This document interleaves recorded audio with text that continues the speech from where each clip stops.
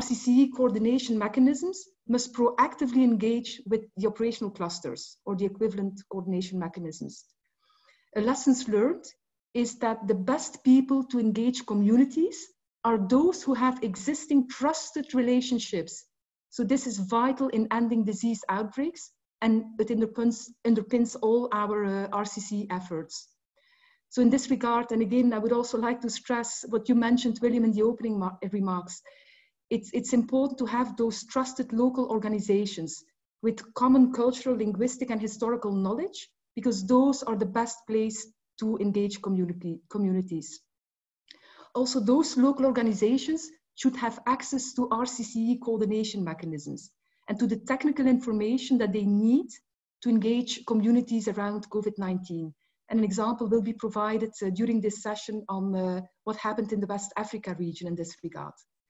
So, and thirdly, but not lastly, affected communities, they do not distinguish between RCCE or accountability to affected people or community engagement. So neither should we do. So strong partnerships, or ideally integration within existing AP or community engagement working groups or the equivalent coordination mechanisms, this will be key to unlock the potential benefits of collaboration between these complementary people-centered approaches.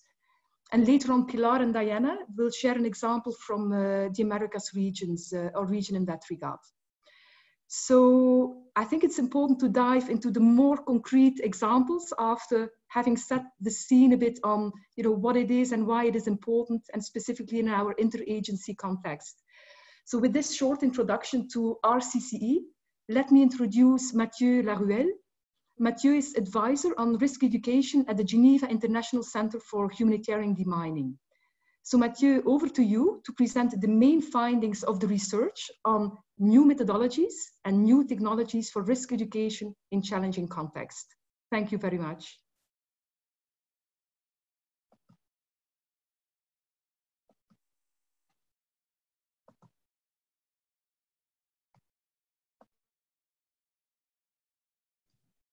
Thank you, Machtold. Sorry, was looking for the mic. Good morning, afternoon, good evening, everyone. Let me start with a question. What is explosive ordnance risk education, or what we call EORE? To strengthen what William said in his inspiring opening remarks, it is first and foremost a right. And by this, I mean that all communities living in explosive ordnance contaminated areas have the right to be informed about the risk in their environment, and to know how to protect themselves and their families from that risk. Today, I will provide some examples of a review that we conducted. But risk education, first of all, I wanted to clarify, is one of the 5 pillars of Mine Action that aims at reducing death and injuries from explosive ordnance by raising awareness of affected communities based on their vulnerabilities, needs, and roles, and also by promoting behavioral change. And digital tools offer new possibilities to answer to the needs of communities affected by explosive hazards. I'm part of a team of 2 working at the Geneva International Center for Humanitarian Demining based in Geneva, working on risk education. The GICHD is an active member of the Mine Action Area of Responsibility, leading on information management, but also supporting work on risk education.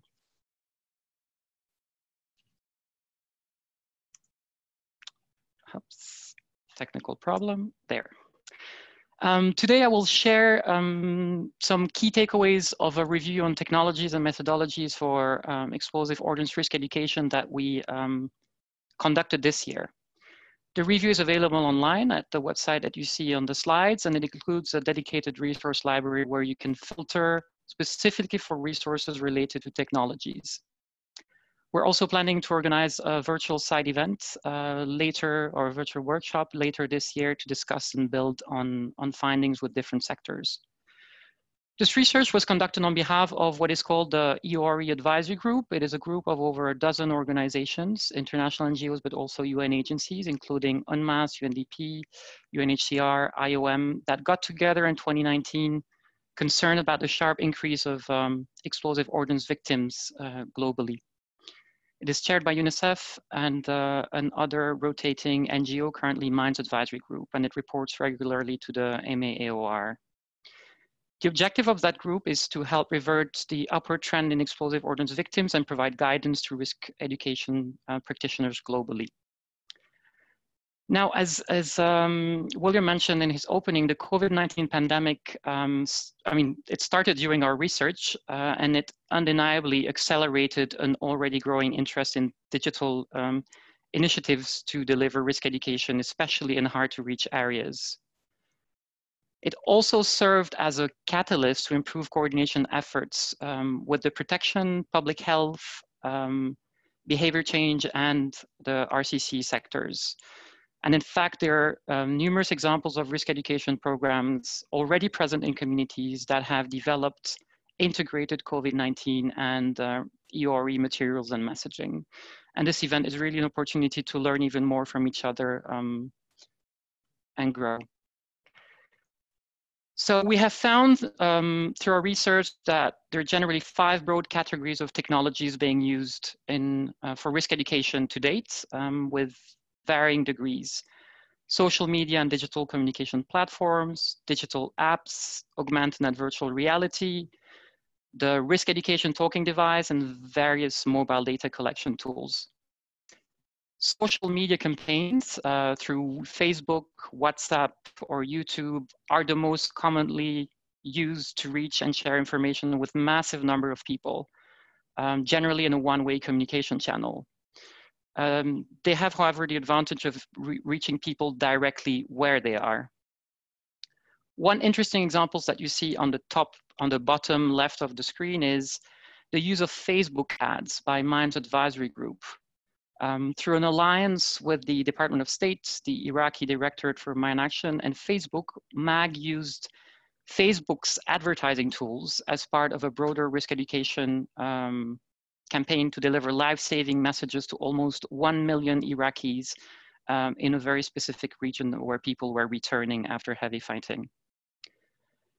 It was generally reported through our interviews that social media platforms represent an easily scalable and also cost-effective way of reaching a large group of people, as I said, especially young people, and where security, geography, or complex operating environments limit the delivery of face-to-face activities.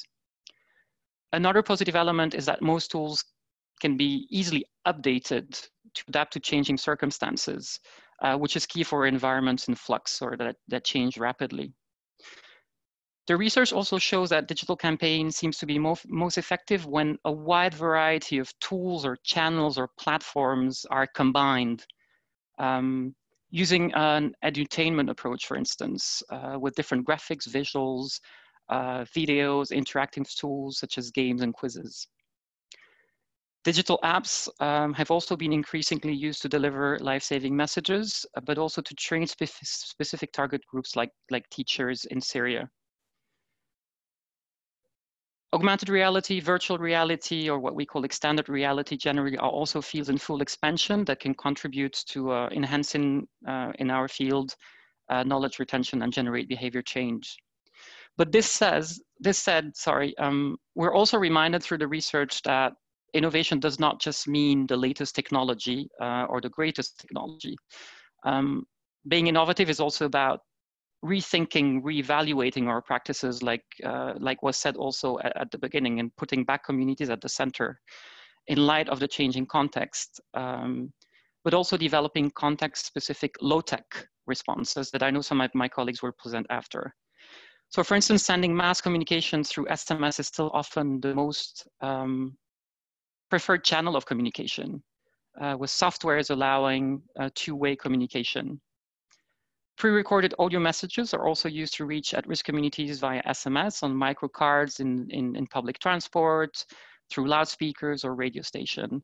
And you have one example on the bottom right of this slide, which is called the Risk Education Talking Device. It's a device that was developed by UNMAS in South Sudan. It's solar powered, and it allows to upload pre-recorded messages, songs, dramas, interviews, podcasts, etc., you name it. for audiences with no to low connectivity, low literacy levels, or oral traditions, and it could be used for any other thematic. Now, practitioners we interviewed for this review highlighted the importance of upholding certain key principles at the moment of conceptualizing digital tools.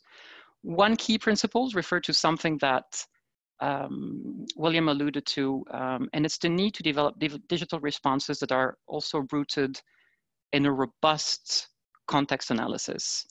A context analysis that should inform who's at risk, the tailoring of the messages, the selection of communication vehicles, including the relevance of digital tools. And this needs analysis should also be gender diversity and disability sensitive, you know, looking at impairment, looking at age, language, literacy, displacement status, migration status, socioeconomic status, rural versus urban locations, but also looking at gender norms or what is expected from girls, boys, men and women in specific context. And finally, security elements, such as the sensitivity of the information, restriction or certain digital tools, and access to the internet and smartphones.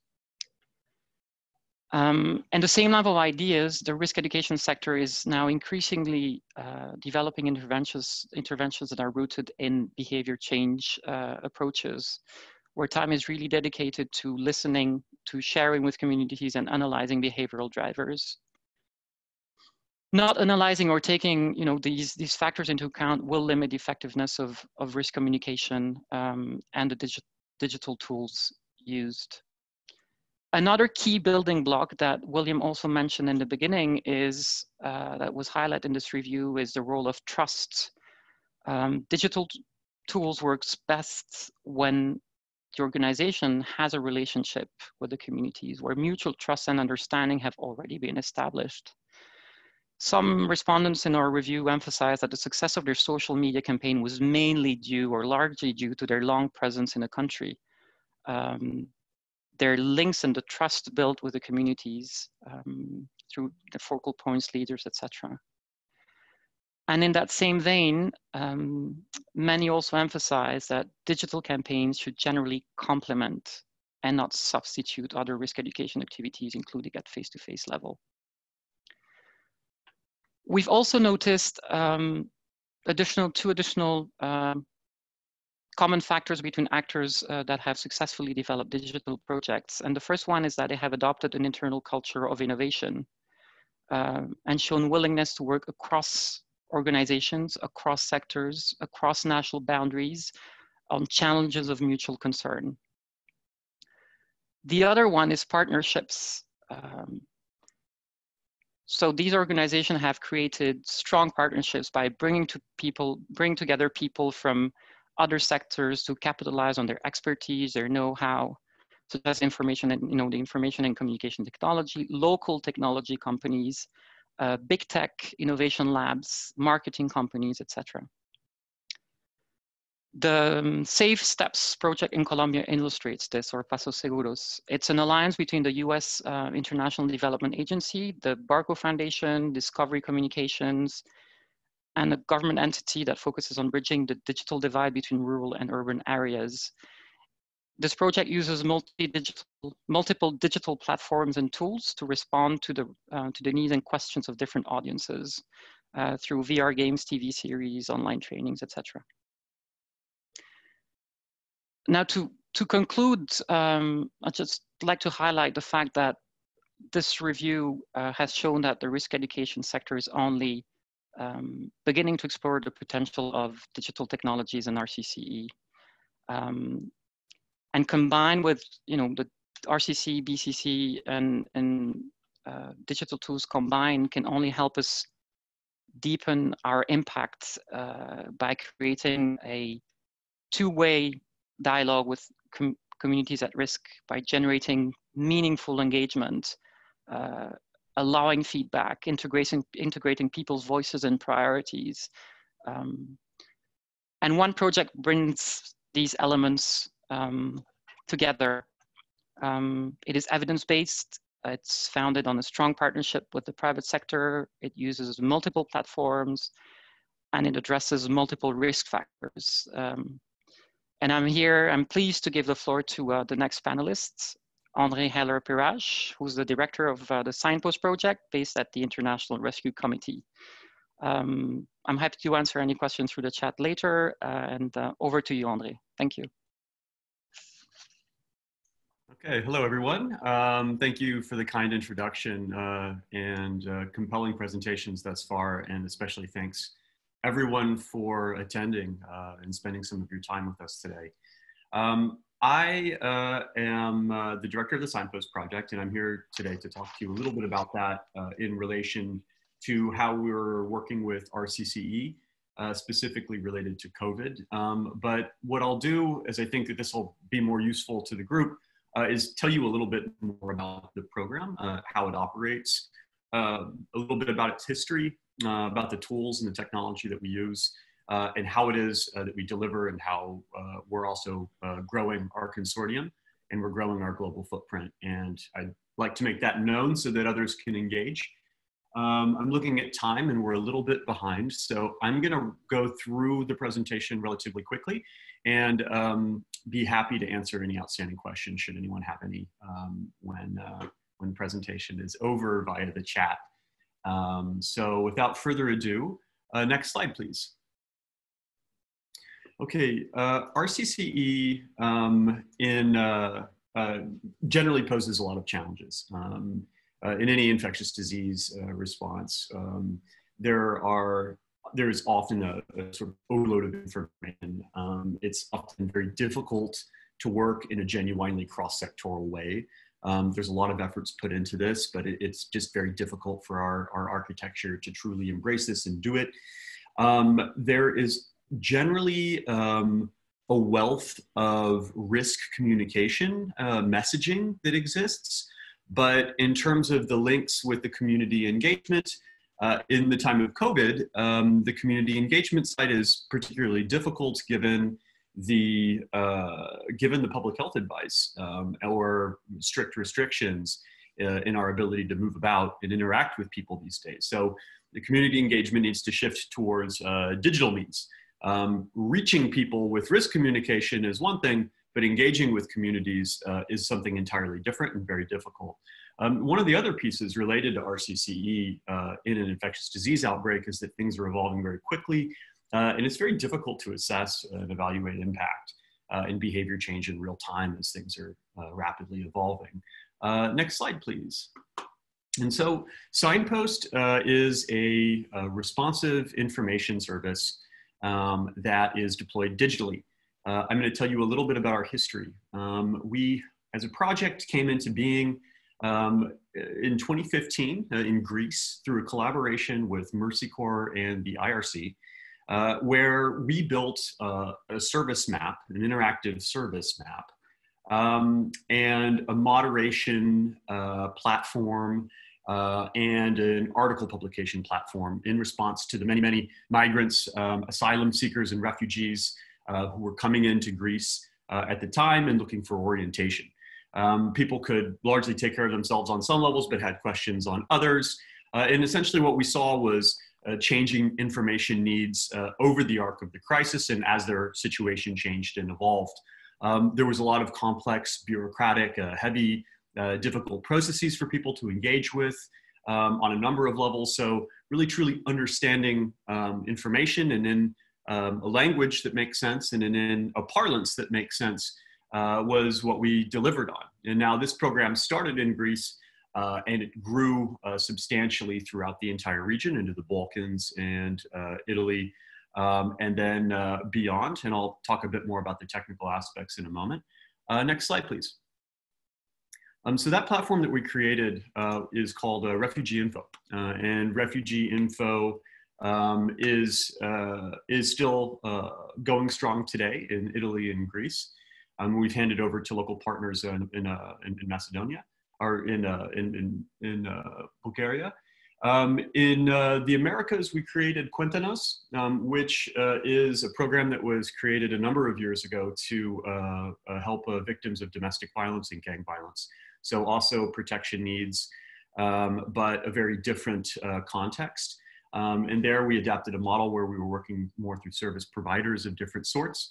The program has expanded from El Salvador to Honduras and Guatemala.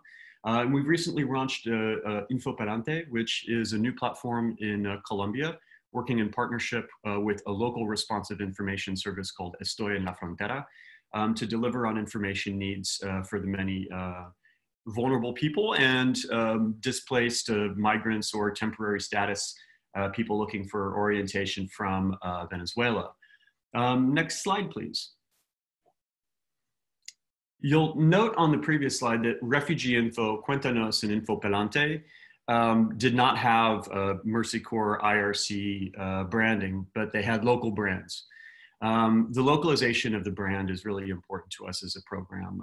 We want it to speak to the lived context of people rather than to the institution that achieved the funding required to launch the program. We want it to feel right and to look right to people. And we're kind of deliberate about not branding it IRC. We don't brand it Signpost either, for that matter. We just localize it. We want to have a more decolonized approach towards the way that we present ourselves. We'd rather present from the community who actually makes up our personnel and our staff and who's really running and leading the program. And so responsive information services and the way that Signpost runs them is really comprised of a couple of components. One is a suite of technology, which I'll talk about in a sec, a consortium of partners, and those are local, private sector, international, and staff that is skilled, trained, reflecting affected communities, all applying evidence-based methodologies that we've researched and published about, that really are the lifeblood of the program. So the technology tools that we use, while they're all actually extremely complex, we work with companies like Google and Zendesk and Twilio and Box and TripAdvisor, and they've helped us put together a suite of technology tools, and using a lot of pre-existing tools that are already powering the private sector, to deliver in a way that just feels natural to people. So for the most part, we meet people on platforms that they already use in the languages that they already speak, through translation software and through having staff to help out with that. We have a quite complex backend that we help sort of pipe through the different communication channels to power websites in multiple languages, and to deploy web-based content via WhatsApp and things like this, using certain products. So the experience feels perfectly normal and natural and low-tech, or just using existing platforms, but in reality there's a lot behind it. So our partnerships is a real key component of the work that we do. We partner with big technology companies, but we also always have a network of local partners to play various components of our programming, whether it is referral pathways for protection cases, whether it is a service mapping, a local actor, or if it's a group of people who engage with communities to support us in moderation. We work with a team always on the ground, and sometimes local partners will play one of the team roles. Essentially, the components of the program are moderators, editorial content producers, and service mappers. The moderators will have engagement with people, sort of back and forth communications about questions. They will help orient people towards the services that they need. And the editorial supervisors will use this iterative process, this back and forth communication, to understand, and we quantify and sort of track what questions are, to understand them better, to have our content evolve over time, and have the information products that we create reflect the information needs in a population. And we publish those, of course, in the most simple client-facing possible language, visual communication tools, and so on. So that it actually is understandable by those people, and actually really speaks to their lived reality. One of the things that we find is general information often counts as not applicable if it doesn't actually speak to your lived reality and how to apply that in your context. Next slide, please. And on this slide, if you can just click through quickly. So this charts user engagement on Facebook in refugee info over the course of the quarantine in Italy. We've reached a total of 2 million people in the program so far. And one of the things that's most important to us is to measure trust in a population. And in our most recent user surveys, we had 88% trust of the users that we have. While trust is not a proxy for behavior change, it is a key component to help getting the right messages there to enable it. Next slide, please. Signpost Project is in the process of scaling. We currently work in Guatemala, Honduras, El Salvador, Italy, and Greece and Colombia, but we're soon scaling in Pakistan, Mexico, Bangladesh, Kenya, Iraq, and Niger. And we hope that this process continues. It is our mission at Signpost to deliver on information as a human right, and we have a broad interpretation of this human right. We believe that information is aid and information is power.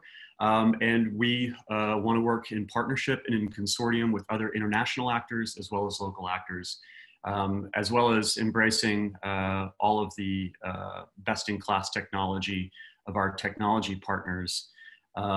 So we hope on that note that you can reach out after this presentation, and we hope that you can join us. Next slide, please.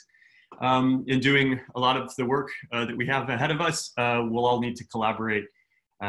And on that note, I am going to introduce our next speaker. And sorry if I went over. Vincent Briard from UNHCR will now present. Thank you everyone for your time.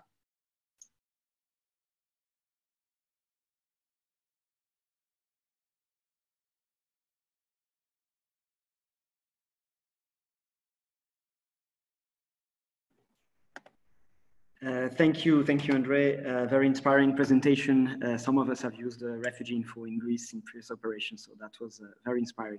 So, hello everybody.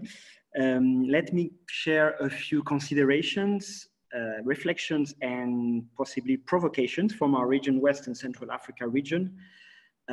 First of all, a step back, if you don't mind, trying to have this correct. I want you to have a closer look at this poster in Central Sahara, Mali, Mopti bus station from March. So let's get back to March. What do you see? Sorry, I'm trying to have the presenter view here. Sorry.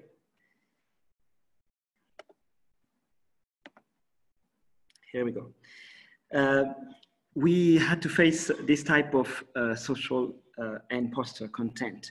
Somebody somewhere in an office, so it was a good idea to use the size of a pair of skis and a yoga mat in Mali to explain the 2 meters social distance. And this is my first point, in that at any moment, we aid workers community, we have been and we are potentially everyday guy. Can you hear me? I think your connection is not strong enough to host the video. Vincent, would you kindly turn off your video? Maybe that'll improve the sound. Thank you.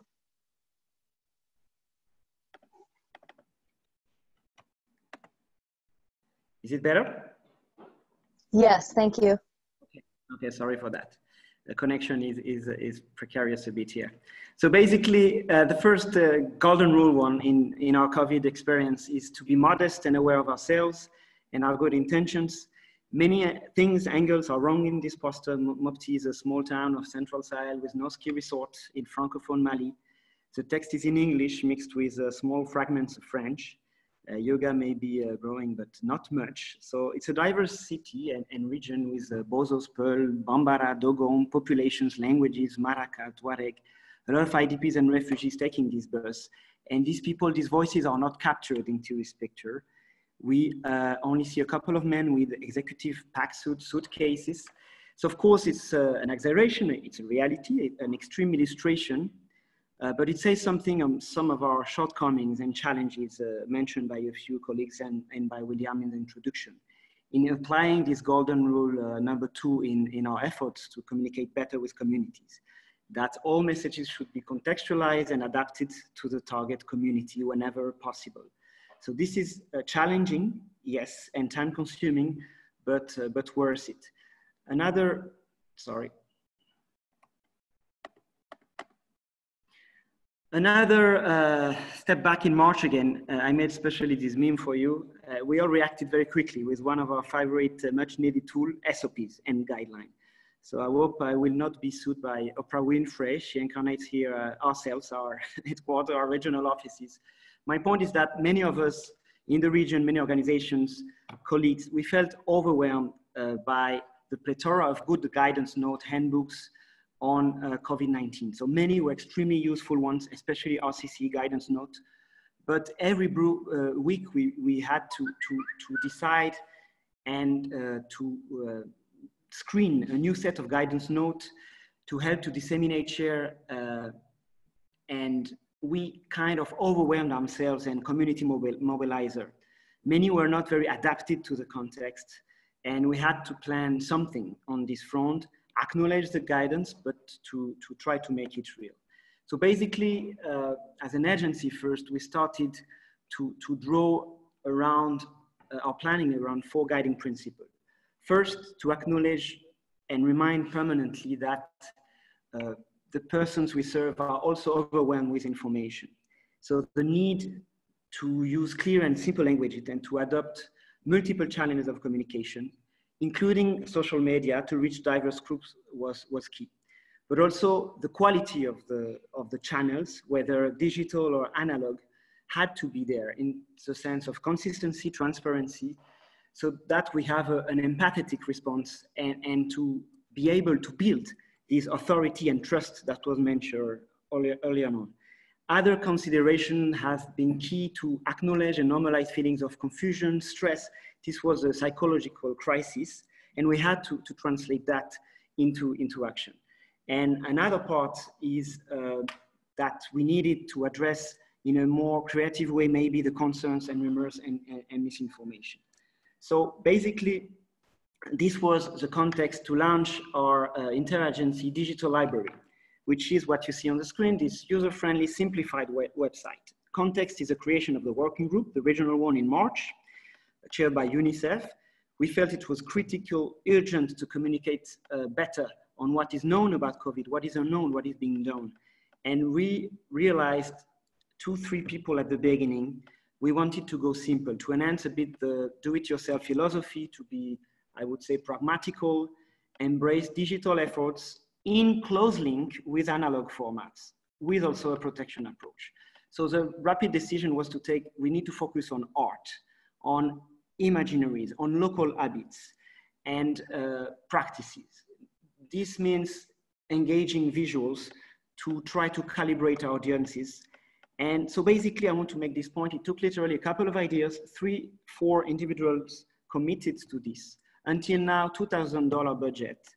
And we felt it was time to have this central and public space vis-a-vis the overwhelming context I mentioned in the beginning, and to share the best RCCE materials from the region, whether locally produced or adapted in different formats and languages. So today, and in this journey, we screened from 5,000 to 10,000 different items, 350 tools. It is a Francophone first and has also 20 other languages, audio, visual, social media content, all free for download. The use is intuitive, search functions, so that the users can find the right tool for their own context and start using it immediately. The social media campaign building on this experience was launched in August. I will let you explore the site by category. We have more than 16 categories by country, by language. And I insist it's been, and then the newsletter, the e-learning and the social media campaign created in-house with staff support from IOM, UNICEF, UNHCR, and MSF. Agencies who sometimes struggle to work closely together in emergency. So a lot of time and effort and creativity has been put into this process. We upload twice a week curated tools, and very quickly a few numbers. So it was beyond expectation. We have now around 30,000 unique visitors, 10,000 regular users, 60% female, most from the regions now, 63% return to the platform. In other UNHCR measurement tools, we have from a sample of 800 key informants, also satisfaction on the COVID information thanks to these tools of 92%. So it proved to be helpful. I will go very quickly on the visuals of the Facebook campaign, etc. The branding has been very important. So it was a no logo approach. It costs us $500. It's easy to remember, and this is why we still have 74% of direct access to the site, and referrals, including from social networks, constitute the rest. The targets, I will be quick on that. Two types of target audiences. Of course, community mobilizer from UN NGOs, agencies, local NGOs, international NGOs, using mainly the website and the Facebook social network, different profiles to use the tools and the content on mobile devices, WhatsApp trees, and other Facebook applications. I'm sorry, my connection is a bit unstable. I see I took a lot of time, so I will go to the last considerations. Basically, I will go very quickly. This was to show a bit and to illustrate the fact that the challenge to engage in a cross-sectoral sector is not as simple as it may seem, to be multifunctional with a multidisciplinary approach and to build a solid partnership. So what was key is our capacity to listen to each other's expertise and to the persons we serve, especially, I would say, between three types of sapiens, the human rights protection people, the comms people, and the tech people. And when we have a truly a proper environment based on principles and pragmatism, it may happen. So we have a lot to discuss about this, but I will go directly, since I lost time with my presentation, on key final considerations, if you don't mind. Basically, partnership.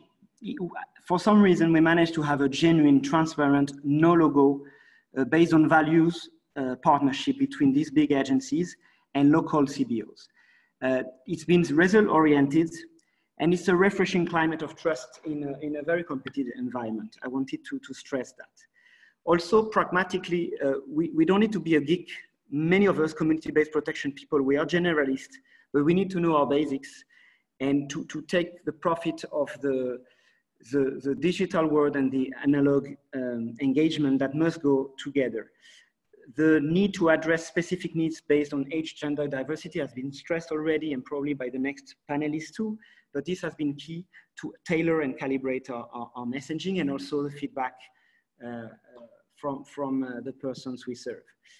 Obviously, the communication issues have been keys in terms of language, imaginary, access to mobile technology. But my point is that these are a lot of protection issues involved, and not only comms, and this has been, I would say, one of the difficulties to have a consensus, and I join a bit the introduction of William in this sense. There's still much more to be done. We still need to do much better than that.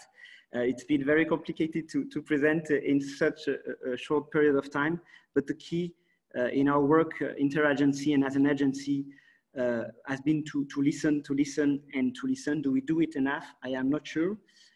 We are engaging on a connectivity assessment right now and communication pilot projects to enhance and make the best of it. And we realized we need much more reliable data on that to go beyond assumptions and in a humble but determined manner. Thank you for your patience, and sorry for the connection. The floor now is to Viviane Fluck. She's coordination for East Asia and Pacific for the Federation of the Red Cross. She's a coordinator of community engagement and accountability. And I have to say that Viviane, we have translated the first week of the pandemic, your document that you will present today. So it's by pure chance. So it's an honor to introduce to you. The floor is yours. Thank you.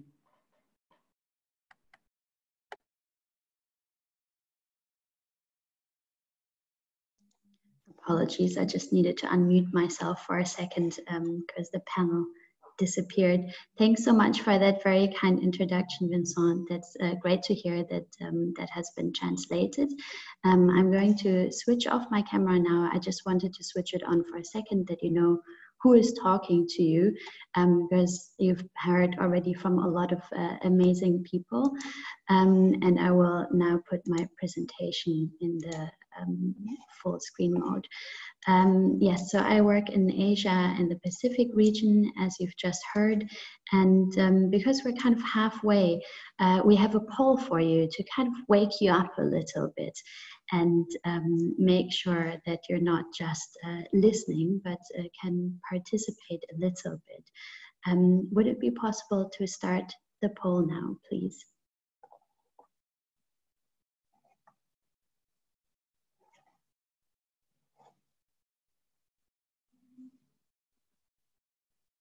Okay, so on your screen, you see a little pop-up window.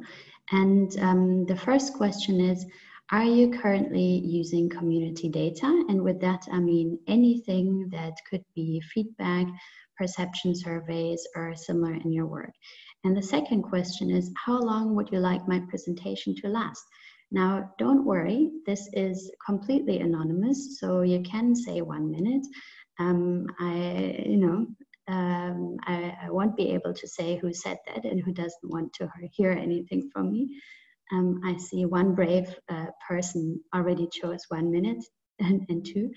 The majority of you is saying 10 minutes. Great. So you have a few more seconds to vote. Right now, only 50% of you have voted. 54%. Great.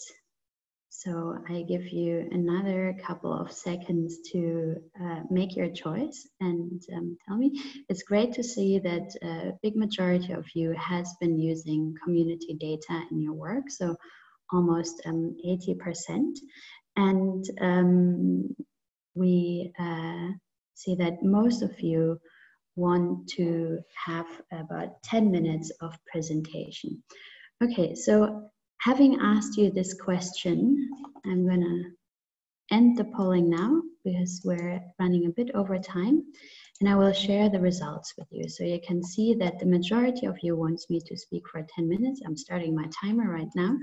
And I might even be a little bit under to also please the 6%, but I won't be going over, so I'm really sorry for the 18%.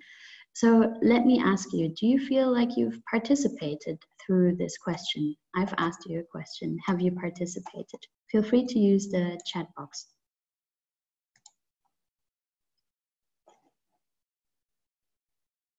Not really. No, not properly. Yes. So. Exactly. Yeah, not really. Yes, yes. So there's a little bit of dissent. That's great. I love that. So it was a consultation.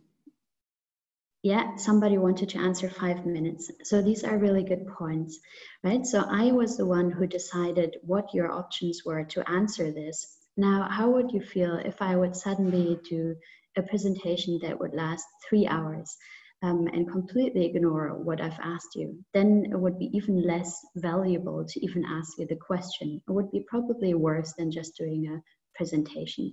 So what shows then is that it's really key for us to not just ask and listen, but also to adapt and act depending on what people tell us. And Crystal is very nicely saying that she would wonder if we could trust, or if you could trust me after that. That's absolutely true. So this is, I think, a really nice little exercise to make us feel and a little bit aware of what does it mean if we just go out and we ask some questions where people can only fill in pre-decided answers, and we don't act on that, and we don't show people that we actually listen to them. So this is one of the key lessons that we found all over again. I'm gonna very briefly go through 3 key points One, kind of the building blocks of community engagement and accountability, and I do include risk communication in that, but that is the acronym that we use, CEA, so apologies for that. Why inclusion is very important for good community engagement and accountability, and the other way around, and some of the key steps. Because we're short on time, I will run through some of the slides rather quickly, but I will try to still speak clearly and without a lot of acronyms to make it a little bit more accessible, and you will get the slides at the end as well, and there is a recording, of course. So one of the key points is, of course, trust, and that has been running through all of the presentations of the colleagues today. And how do we build trust? Well, first I would like to invite you to ask people first and then message later.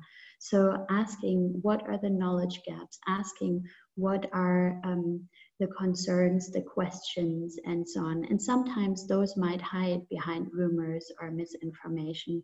It's really important that we remember that it's not just about us bringing solutions, but that people have solutions. And sometimes we should even dare to bring problems.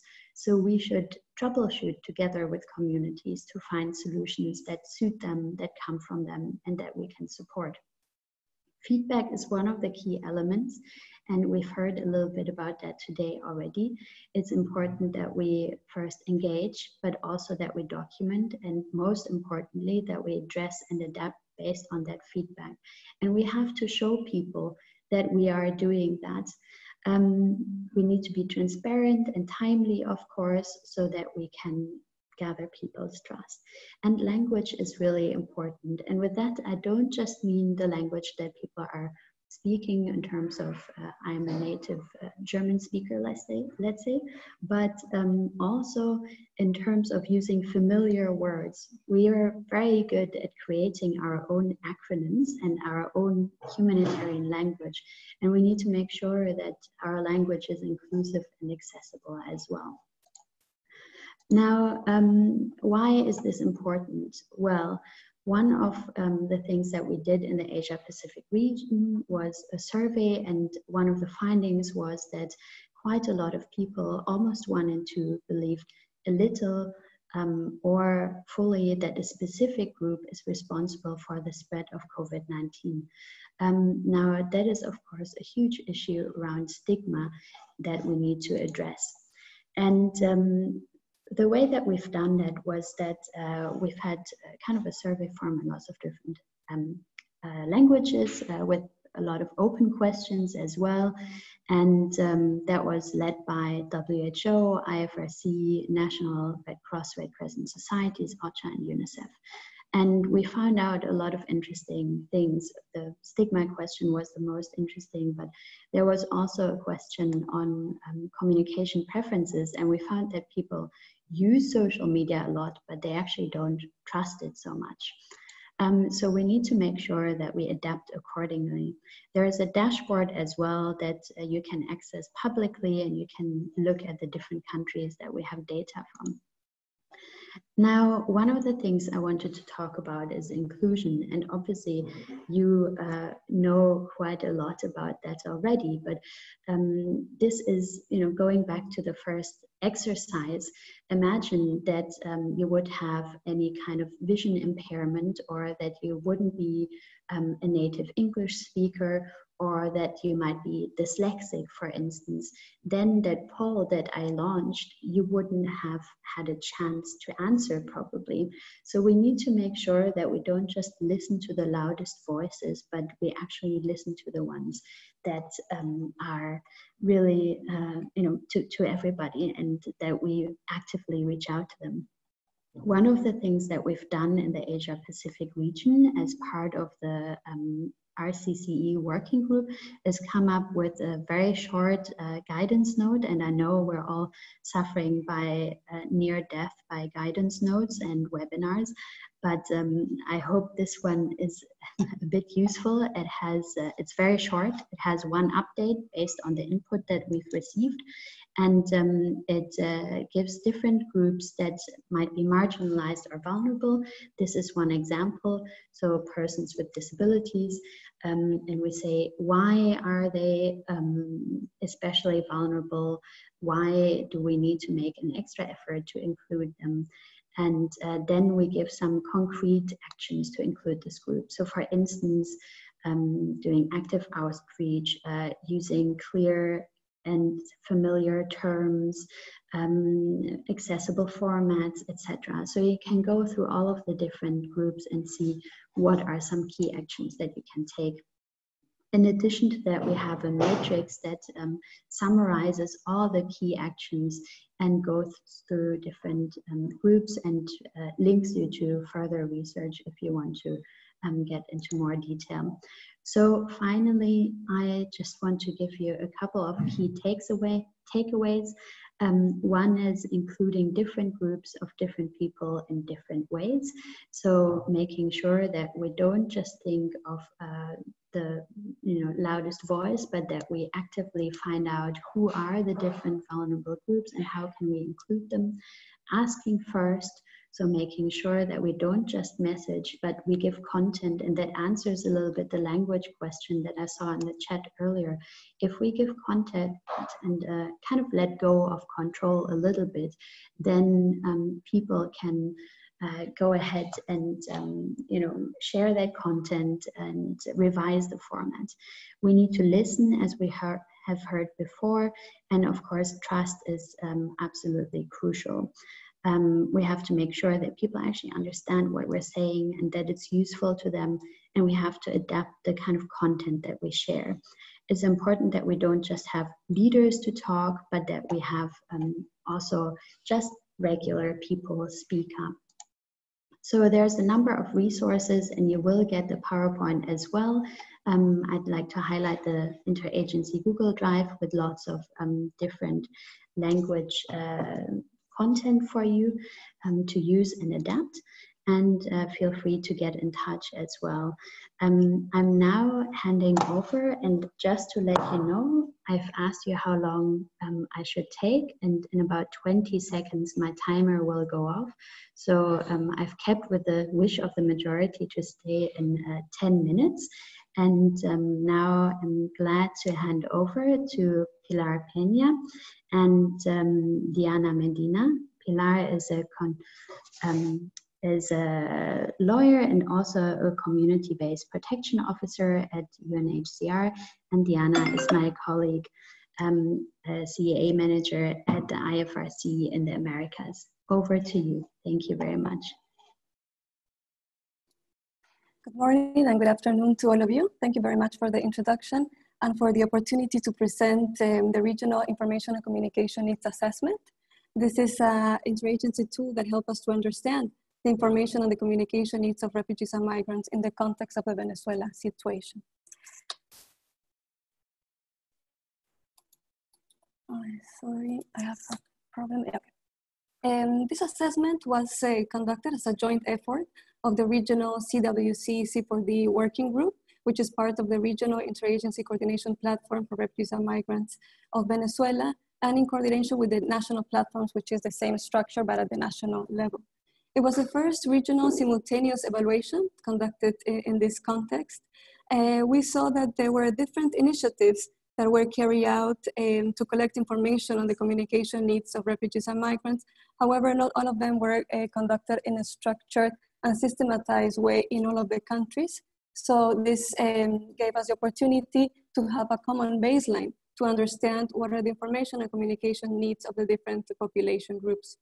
This assessment helped us to analyze information, compare the trends, measure the impact in order to have some feedback that would help us to improve our strategies, interventions, and tools in 2020.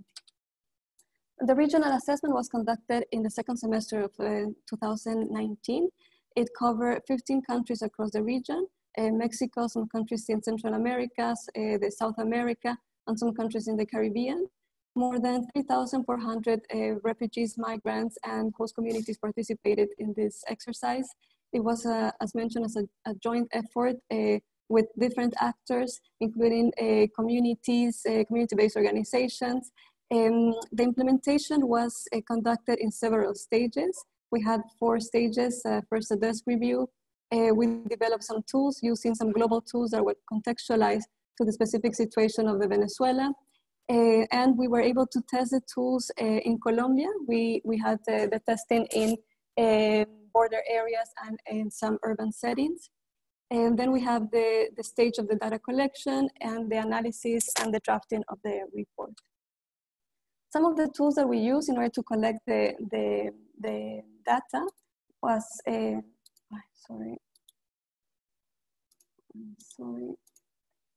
order to collect the data was the main survey questionnaire that was conducted, individual interviews conducted with the support of enumerators. We had an online self-administered survey where refugees and migrants could directly fill out the information.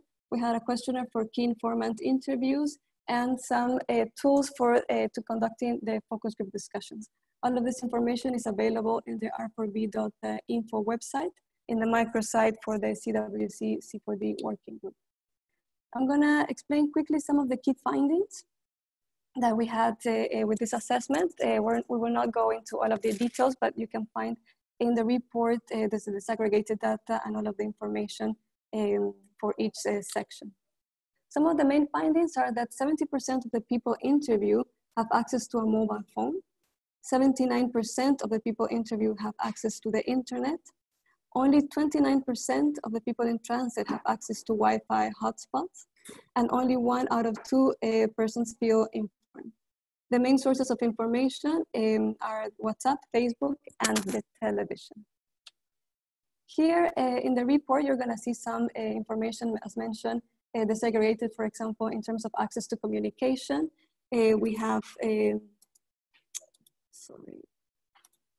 some information about the use of mobile phones. 70% of the people, as mentioned, have access to a mobile phone, and they use it to connect family, friends, to connect with family and friends, to access the information and to look for information. And in terms of the accessibility to the internet, 79% have access to the internet.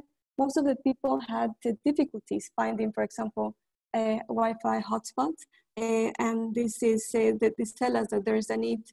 They have to allocate, for example, their own resources to buying connectivity. And this is very problematic in terms of the current pandemic.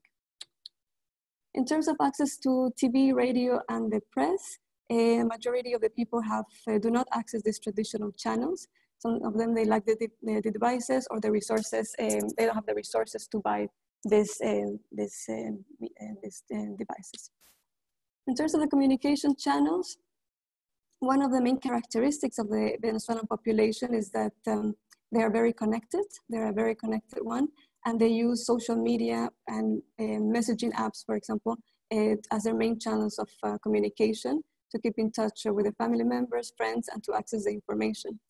This doesn't mean that they are the most trusted sources of information. At the end of the report, you're gonna see some recommendations. I'm not gonna go over through all of them, but you can see that there's a need to increase community engagement and the participation. There's the need to work in regional or national interagency initiatives, avoiding duplication, having these joint community engagement initiatives is key. There's also a need to invest in digital skills, reinforcing the capacities of refugees and migrants, but also the capacities of the different actors working in the response. The advocacy efforts also need to be strengthened in order to access the communication, the connectivity, and many other recommendations that are very useful to continue and reinforce our work and our collective efforts. In terms of the impact of the assessment in the COVID-19 response, we see that this assessment that was published in January 2020 helped us to be better prepared for the needs of the COVID response. It helped us to shape the outreach to refugees and migrants and to strengthen or establish mechanisms that can be used during the COVID-19 response. For example, we started with an interagency repository with prevention and mitigation messages. disseminating it through the preferred channels that persons of refugees and migrants had expressed. We put more efforts in updating, for example, a regional tool that is the regional service mapping that has information about national and local services. We also adapted the information that is shared to, for example, virtual and remote modalities. We have the support spaces, which is a regional initiative, interagency initiative that provides spaces where refugees and migrants can receive information and orientation on some basic services. We also have interagency initiatives such as the U Report that is more focused on communication with adolescents and youth. And we also, it was a good opportunity also to pilot some initiatives such as the WhatsApp chatbots. As UNHCR, we're piloting currently one for Mexico and Ecuador with automated responses and human-based interactions. And we also have a very good initiative that was piloted in Peru. And I'm gonna give the floor to my colleague, Diana, so she can present this initiative. Over to you, Diana. Thank you, Pilar. Let me start for giving you some context. In last March, Latin America already emerging as at the epicenter of the pandemic. And on the other hand, Peru was and still is the second country that hosts the largest number of Venezuelan and refugees and migrants. Additionally, many refugees and migrants work in the informal market and have lost their job and the context of the pandemic. We felt that it was necessary to have some mechanism to connect with refugees and migrants, and as they are one of the most neglected population during the pandemic, and also because of the isolation measure, our volunteers have reduced their intervention on the ground. So we asked ourselves that the question of how we can listen and answer to the community if we can be on the ground. Next, please. Next slide, please. In March 2020, the IFRC and the Peruvian Red Cross launched the pilot project that consists in a WhatsApp line to provide information, share preventing messages, and solve concerns from the community. Considering the study that Pilar already presented, we were some of the main findings were the high connectivity of the refugees and migrants and the overwhelming use of WhatsApp as a communication channel. We decided to use this application to implement the information and feedback mechanism we wanted. The tools allowed us to monitor the evolution of the situation in the country and the needs of the community. The line also helped us to establish a communication mechanism to identify rumors and misinformation in a timely manner. Next. It is important to note that although the line focuses on migrants and refugees, the general population contact us through the line, and of course, they receive assistance and we make referrals if it's necessary. The information we had shared through the line has focused in prevention and self-care messages in terms of COVID, information to correct rumors and answer questions and doubts, referral to the government established mechanism for people who need testing for COVID, provide advice to people who might present some symptoms and clarify, of course, the symptom. And also information about cash integration program, how to use a ATM, the availability of the money in the card, etc. Because in April, we had a cash distribution for refugees and migrant population. We have used written messages, graphic, video, audio messages, and to disseminate information. These are some of the results until September 20th. More than 28,340 messages have been sent.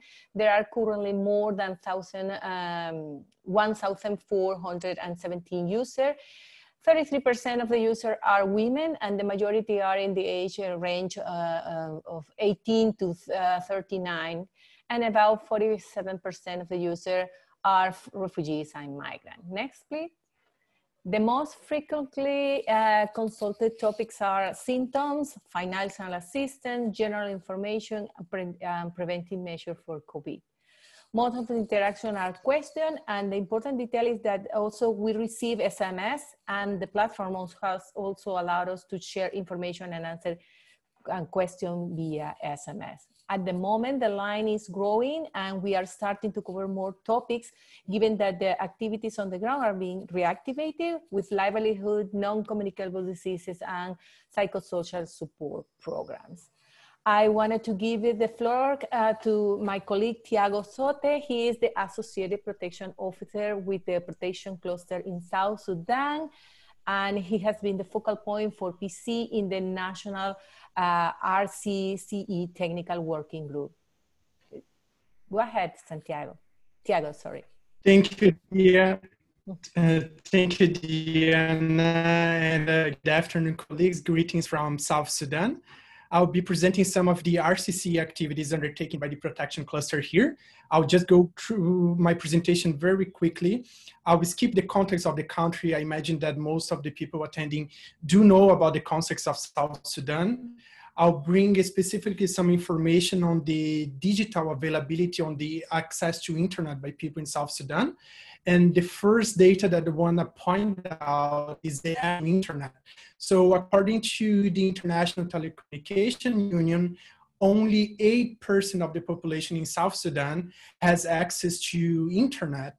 And when we are talking about a country of around 11 million people, the population, we have just 800,000 people having access to internet. And when we talk about social media, that numbers drops even more. So we have very, very low number of people having access to internet and for social media.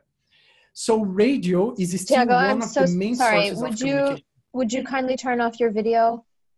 Yes, sure. Thank you so much. Sorry about that. I hope it's better now. So radio still remains one of the main resources of communication in the country. However, although radio is more accessible than internet, we still have many families that don't have access to radio devices as well. And we have been receiving reports from protection partners that many families couldn't follow the educational programs that was being delivered through radio because the schools were closed, because many families didn't have access to radio devices. So this is still a challenge as well to provide radio devices for especially deep field areas, deep field communities.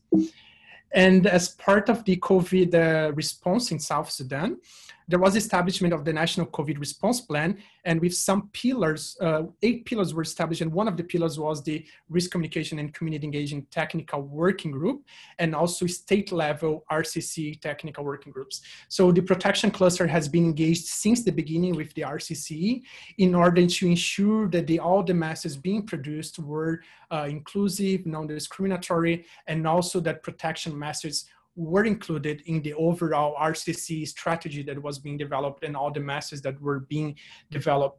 So I'll bring here just 3 examples of some activities that were undertaken by the Protection Cluster.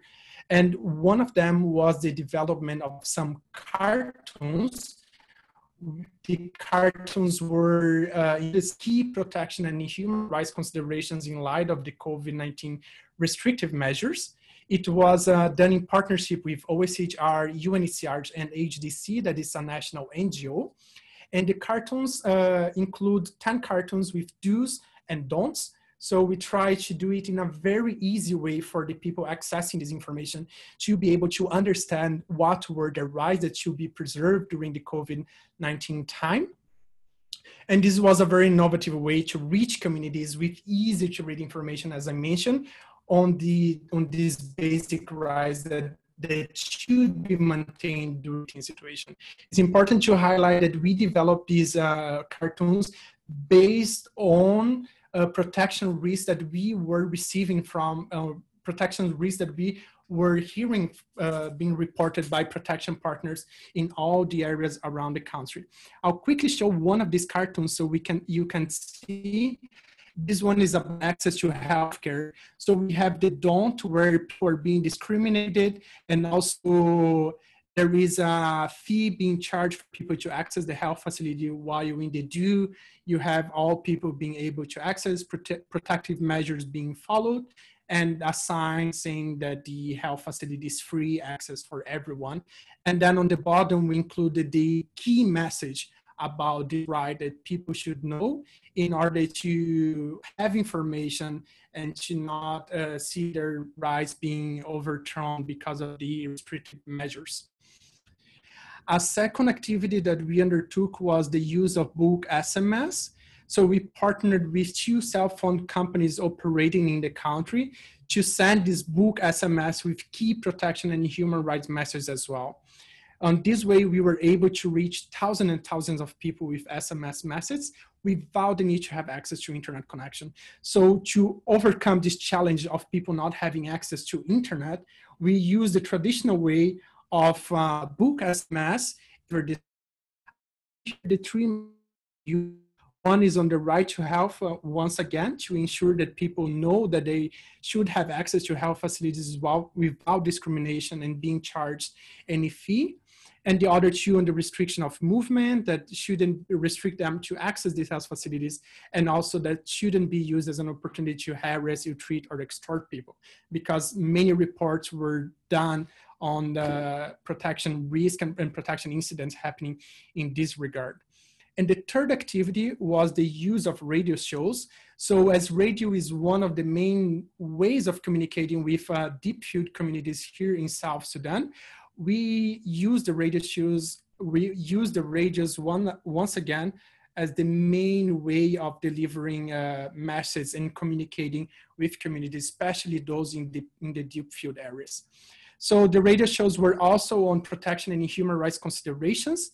The episodes included topics as child protection, mental health, right to food, about the cattle-related and intercommunal violence that were happening in the country and the hampered response to that, amongst many other protection topics. We had around 10 radio talk shows each week with different people and with different topics.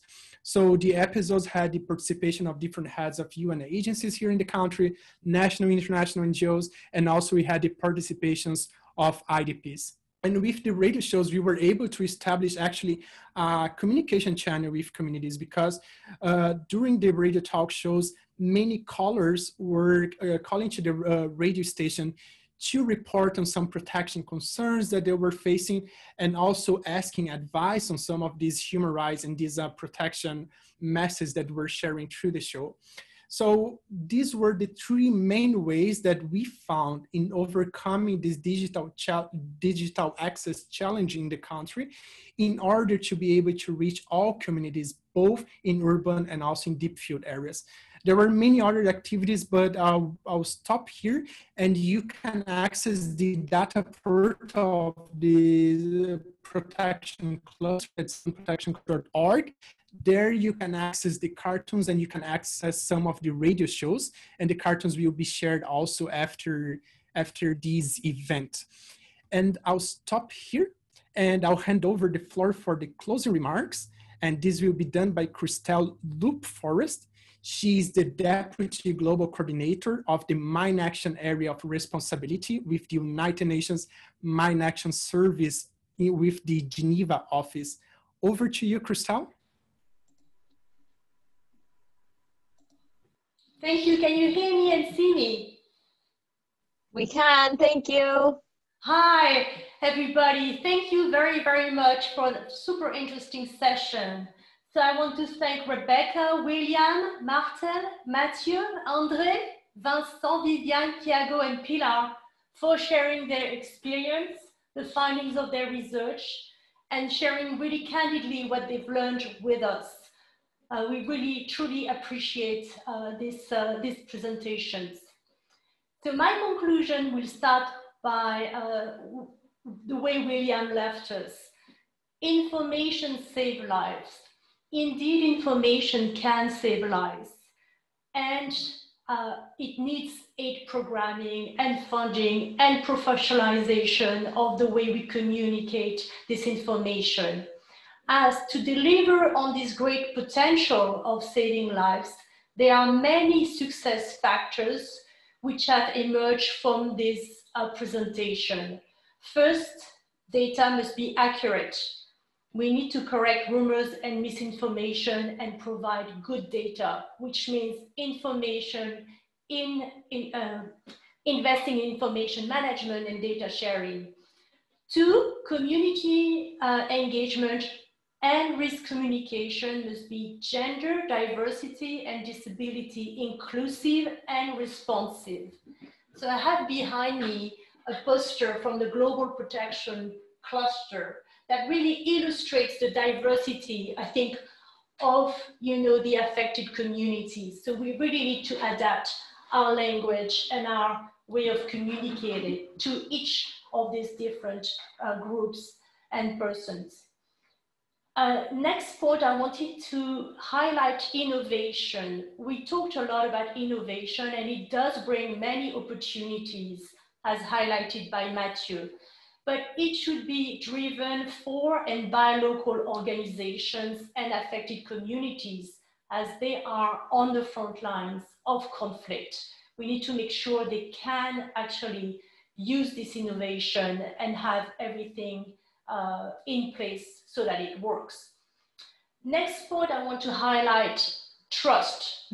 Almost all the speakers have highlighted the importance of trust. So it's not only about the number of people who receive the information, but do they understand it? Do they trust it?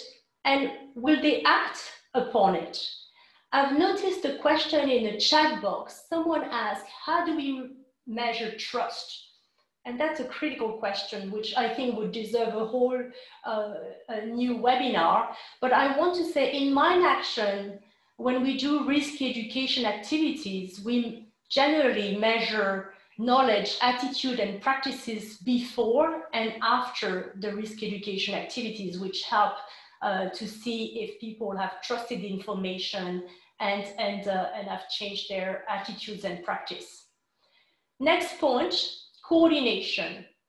So most of our humanitarian system is organized either around specific issues or risk, for instance, food insecurity, gender-based violence, explosive ordnance, or organized on persons, refugees, children, IDPs. So this issue is complicated because we all come with our needs assessment, with our communication campaign, our outreach campaign. And frankly, there is the risk of overload of information. As we complained that there is a risk of death by guidance in the context of COVID-19, I think that some of the affected communities could well complain about, too many assessments, too many communication, and overload. So this issue of how do we coordinate our community outreach is critical, and I think that the protection cluster, the ISC resource group working on accountability to affected people, and others, we really need to try to tackle this at the country level and try to make sure we don't tire affected communities. And my two last point is, one of the speakers said, it's not just about communications, it's about protection. There's many protection issues in this work. So here I want to make a suggestion. How can we together transform the way we do business so that the affected communities are in the driving seat when it comes to prioritizing the risk that we need to mitigate and address? And I want to share with you feedback I got recently from Haiti. Someone from Haiti was telling me, COVID-19 is the least of our worries. Lawlessness, insecurity, and the fact that this has caused economic activities to stop are the real issues and are leading to food insecurity and will get worse in coming months.